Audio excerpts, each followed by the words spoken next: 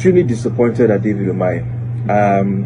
Those are the kinds of statements I don't expect to hear from a senior government official. And, you know, he's a man I tend to respect, you know, because he's a hard-working individual. And, you know, he knows his onions when it comes to engineering and Ministry of Works and roads constructions and things like that. So I have a lot of respect for him. But particularly I felt offended by that statement, because I've said it on this program severally. I detest the dog whistling of an entire ethnic group in Nigeria. And let's call a spade what it is. It's becoming one too many that we want to consistently and continuously scapegoat the Igbo ethnic tribe in Nigeria, and it's unacceptable. It is unacceptable because there is a history of violence targeted at that group since 1953 in our country. Welcome once more, great people of Biafra. Welcome once more, the people who love things that are good, the people who are lovers of justice, fairness, equity, and truth.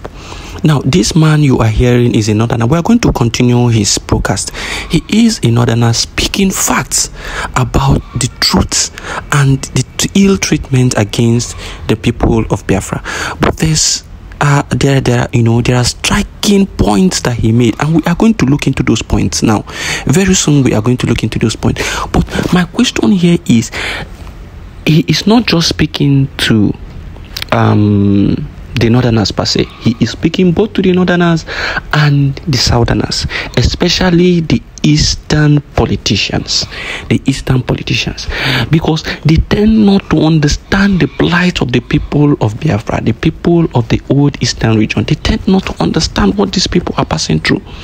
The evil method on these people, they tend not to understand. They always, feign a deaf ear to the cries and aspirations of the people of the old eastern region. Now look at P2B. When we continue to tell him that these people are just using you, they are using you against your own brothers, stop whatever you are doing, he didn't agree. Today he is now seeing Obasanjo, who stood for him, Obasanjo, who was supporting him. He is now seeing Obasanjo attending functions wearing the Jagaban cap. He is now seeing Obasanjo taking pictures, recent pictures with the wife of Tinubu. He is now seeing Obasanjo aligning with Tinubu after they must have used him. And tomorrow again, he will still feign deaf ear to the cries and aspirations of the people of Biafra to go and, try his luck again in the elections. After you must have seen clearly and you know that, by voting, you cannot even get that position by voting. Sometimes I begin to ask myself, are these people who claim to be Biafrans, who claim to be, of the Igbo descent, are they really sensible enough? These people who are politicians, or they just want to be stooges and receive the crumbs that fall off the table? Are they really sensible and mature in mind? Are they really confident enough to speak like the true Biafrans, not mixed bloods? Are they really the people who think they are? Now let us listen to this northerner. He is going to explain to you from ab initio what happened and why is it that the Biafrans are being targeted in everything. Some people will come out and say, why is it that you are the only one complaining? Every time you are complaining, this ethnic group does not like you, this people does not like you. But the reality of the thing is that it didn't start today. It didn't start today. And the Biafrans are not the cause of the problem. But why is it that everything is always targeted at them? Now, let's listen to this man. Listen, Caesar, a meeting was held in Lagos, or not necessarily a meeting, in Parliament. Anthony and Nahoro moved a motion for the independence of Nigeria. The North opposed that motion, and at the train station, when they were going back to their constituency, they met a crowd that was essentially mocking them. They got back to the North. Chief Akintola led a tour across the North, to campaign essentially for the independence, to rally the North in support of Nigerian independence. Guess what happened after that? Riots broke out in northern parts of Nigeria, particularly in Kano, where over 240 Igbos were massacred. Were they the ones that demanded for Nigeria to have an independence at that time? Now, this is his first point. he made it clear that there was a meeting in Lagos about the independence of Nigeria. And after the meeting, the North disagreed.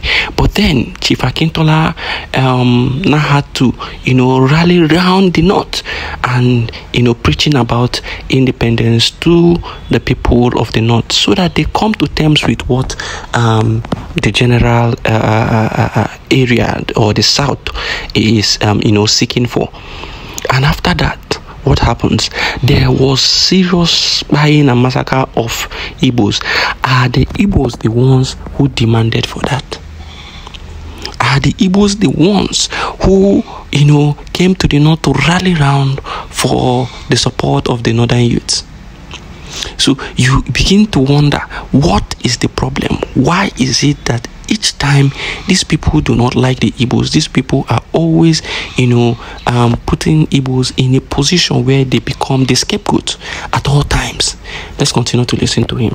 In 1966, particularly in May, months before the Civil War happened, thousands of them were massacred across northern cities, and they had to flee to the east for safety because thousands of them were indiscriminately killed for what they knew nothing about, right?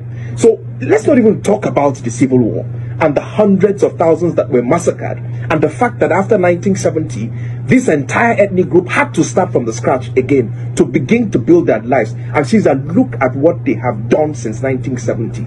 A group that left or started from nothing, went to Bauchi, went to Kano, went to Meduguri, went to Akure, went to Ogun State, and look what they have built in 40 years of hard work, grit, and no support from the federal government. Look what they have done from themselves. But what we consistently and continuously do is to signal hate and violence against the group. And this thing has to stop. We can't continue a country. Listen, if you don't want a group of people to be a part, let them go then.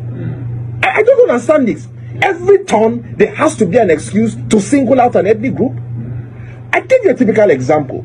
Just like the past elections, I heard people telling, how can the Obi, for instance, have scored 98% in certain states in the north? How can he have scored 90%? Muhammadu Buhari, under a PDP-led federal government, scored over 90% votes in 4 northern states. Go and check the results in Katsina.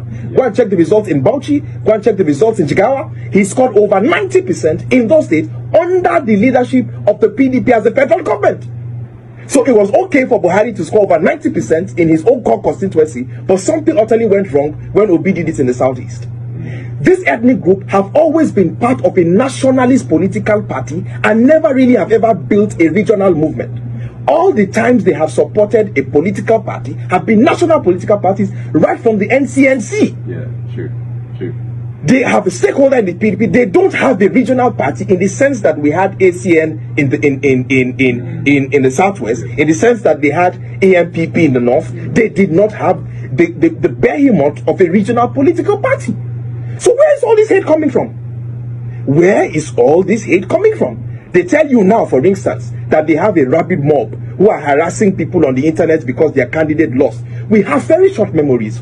In 2011, a candidate lost in this country and over 800 people were massacred in violence in the north. I so know this because I personally saved 11 core members and were hidden in my father's hotel in Kano. So what are we saying? 800 people were massacred because of the ambition of somebody in this country. And suddenly we are losing our minds because we are saying people are insulting you online and they're a rabid mob. Let us stop this. Let us stop this ethnic dog whistling. Let us stop this ethnic baiting. And this thing should not continue. We are one people, one country. All the submissions of this man is the truth and nothing but the truth. The question now remains, will our people hear and learn? Because from the last election, we continue to tell them, don't go out and vote. Your vote does not count. It is not in this system where your vote counts. Your vote does not count. Come and put hands together with the Biafra government to ensure that, you liberate yourself from this place. Ensure that you have your own country. They developed deaf ears towards it, and they fought Simon Ekpa, fought him until he decided he will not give up, and then let them do whatever they want to do. and they have seen the outcome.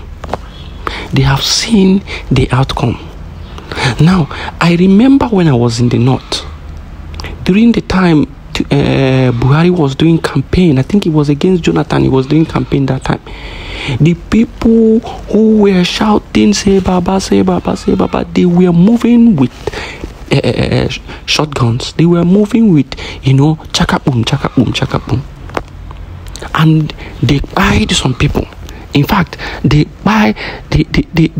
fired at one person in front of my business area, and we had to rush that woman to the hospital and save her life. Many persons were fired on that day he came to the north to do campaign. Just campaign.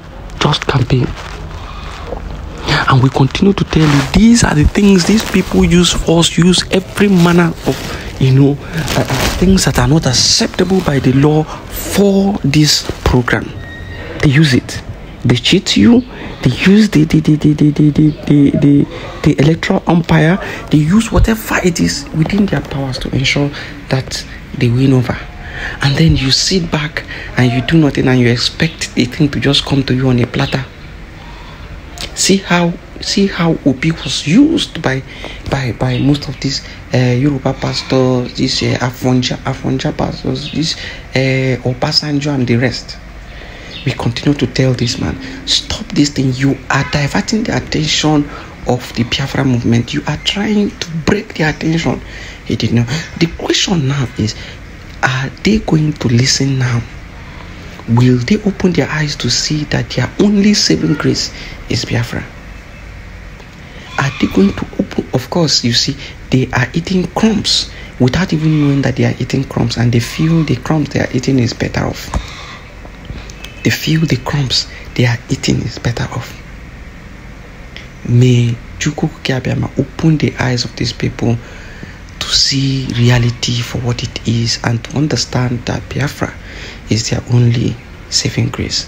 Kachukwu Meziokwu. Biafra first.